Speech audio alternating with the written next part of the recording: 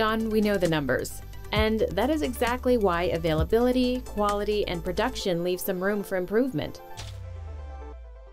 As you can see, there's a lot of possibilities for us to consider in order to improve our production process. But you know, these robots are not from Dur, right? First run, 85%. A solid balance. John, we know the numbers. How can we further optimize the plant's overall effectiveness? I'll show you. The maintenance of our plant has a huge potential. But maintenance is already running. Each process has a maintenance assistant based on operating time or the number of shifting operations. In the maintenance path, this is just the good case, John. There's also the better case and even the best case. Why don't you show us how the better case works during pre-treatment? Good point, Olivia. You can assess the filter conditions based on AI models, for instance, and start to replace them only if needed. This will save material and staff and reduce downtime. What will the best case look like? In these scenarios, we also monitor process deviations and their influence on body quality. Have a look at the dialysis cells, for example. We track the power consumption at the electrodes, and combined with the information of the conveyor technology, we identify irregularities in the applied corrosion protection layer. Well, this means significantly fewer defective car bodies. But what about the paint booth? It's much more complicated. Here, we will probably not get beyond the good case.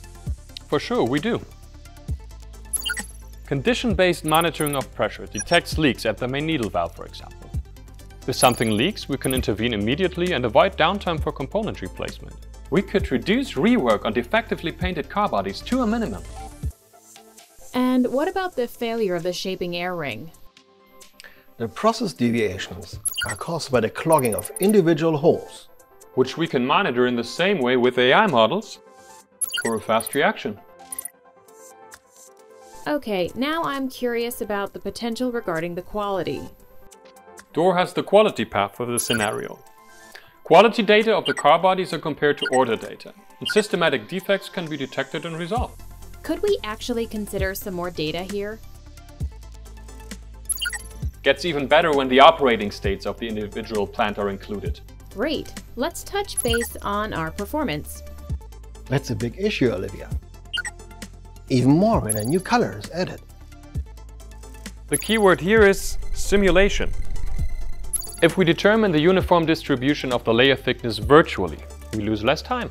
As you can see, there's a lot of possibilities for us to consider in order to improve our production process. What would all of these changes mean for the overall equipment effectiveness?